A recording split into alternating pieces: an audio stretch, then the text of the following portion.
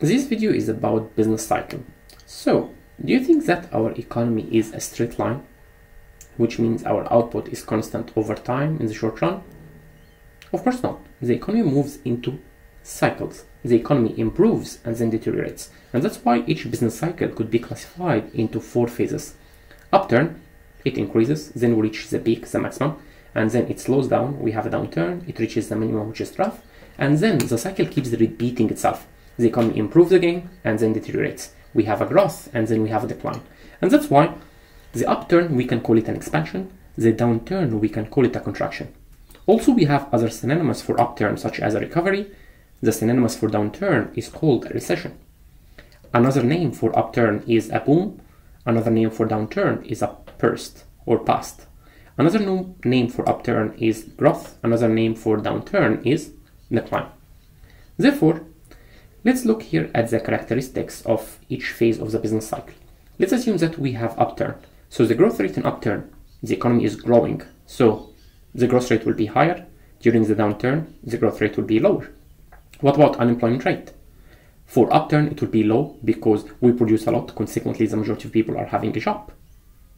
While for downturn, unemployment rate will be higher because we produce less. It means that people lose their jobs.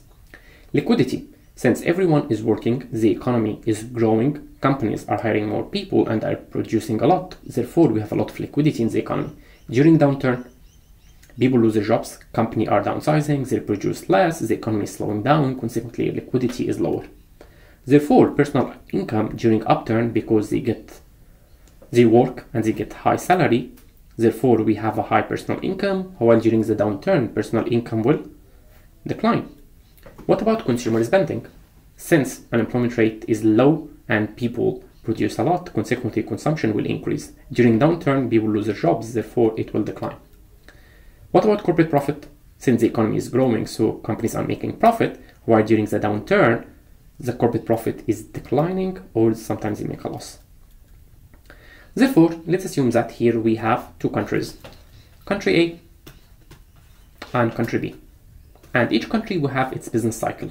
So which one do you think is better? The business cycle of country A or the business cycle of country B? So country A, it has a stable business cycle, which means we have less volatility. However, in country B, we have high volatility. The business cycle goes up and then decline in a very short period of time, and then it have peaks, strong peaks, and have strong troughs and all that stuff. So which one is better?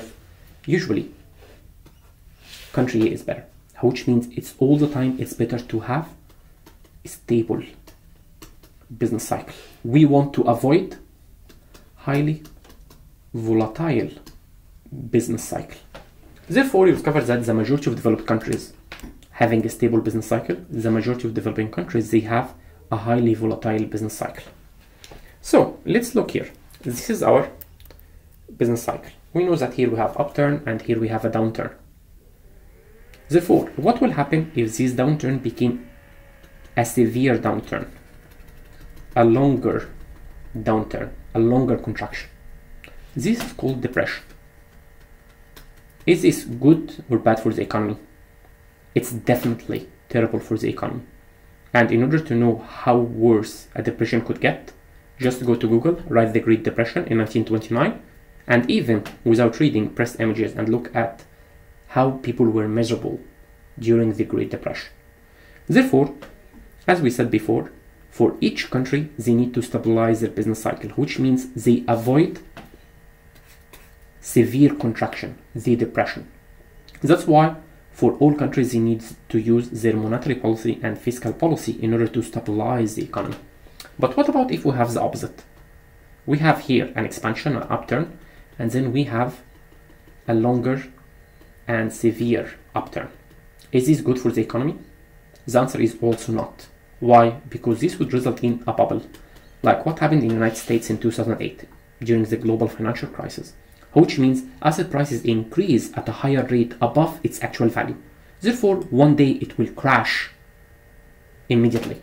Therefore, once they crash, they will disturb the economy. Therefore, we want to avoid high volatility, high fluctuations. We need to have a stable business cycle. And that's why for each government, they need to avoid depression and bubble. by using monetary policy and fiscal policy.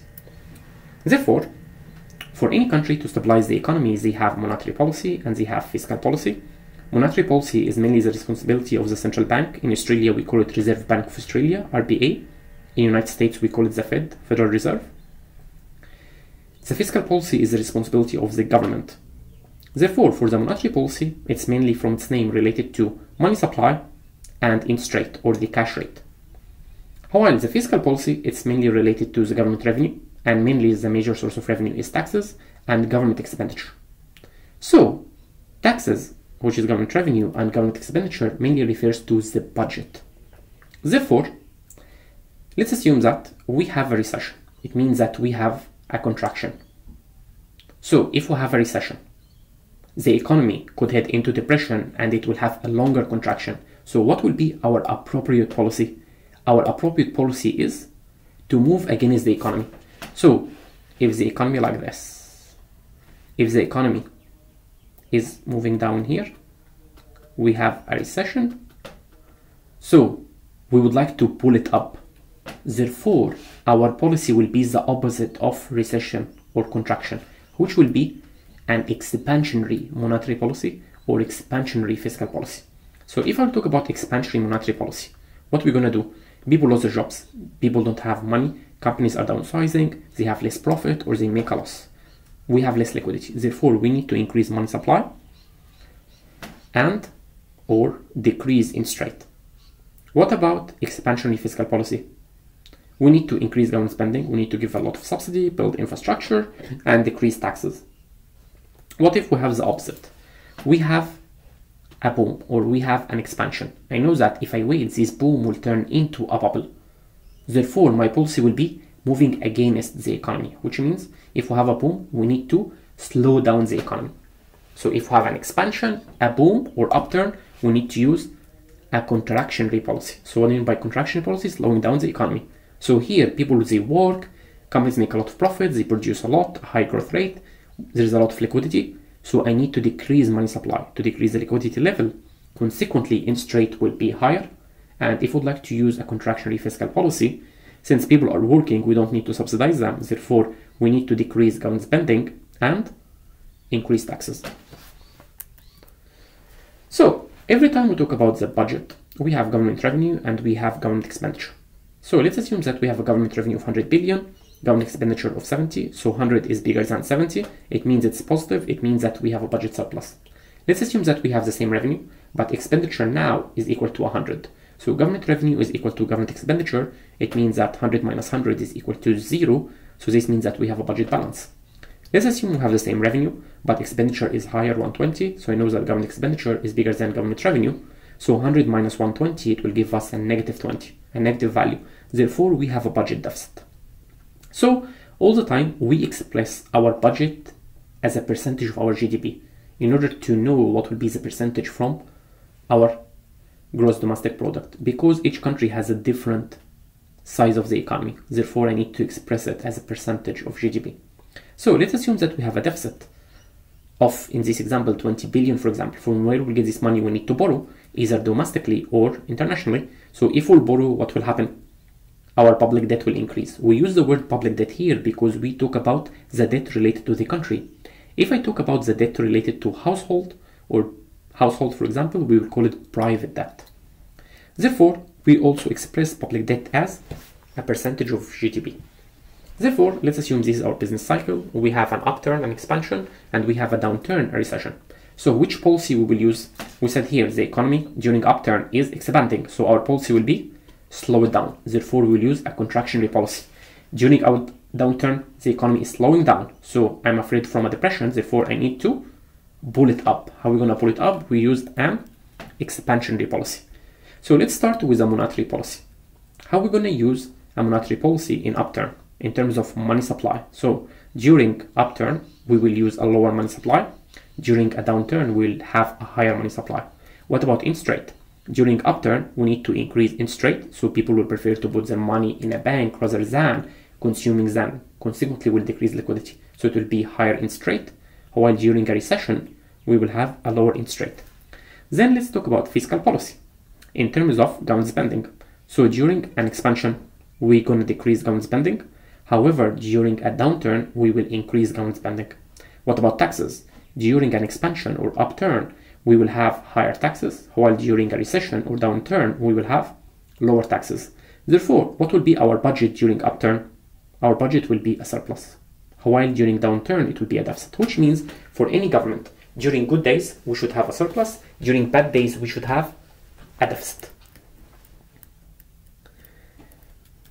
Then I would like to see how we're going to use monetary policy to increase or decrease money supply. So we do this one through something called open market operations. And when we talk about open market operation, we simply have two tools, either open market purchase or open market sale. What do we mean by open market purchase? The central bank will go and buy treasury bonds from the public. So if the central bank will buy treasury bonds, what will happen? Central bank will take the bond and give them the money. Therefore, what will happen to the money supply in the market? It will increase. The other one, open market sale. Central bank will go to the public and he will sell them treasury bonds. Therefore, central bank, RBA, will give the public treasury bonds and in return takes the liquidity, takes the money from them. Therefore, what will happen to money supply? Money supply will decrease. Therefore, open market purchase is considered an expansionary monetary policy, while open market sale is considered a contractionary monetary policy. So let's draw it here on a graph. Here we have our x-axis, which is the quantity of money. Our y-axis is the interest rate.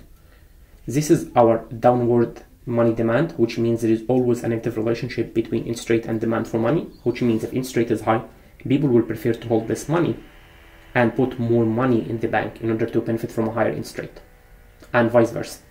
Our money supply is always vertical because this is the amount of money available in the economy. Here, with the point of intersection between demand of money and supply of money is this point, which will give us R1 and M1.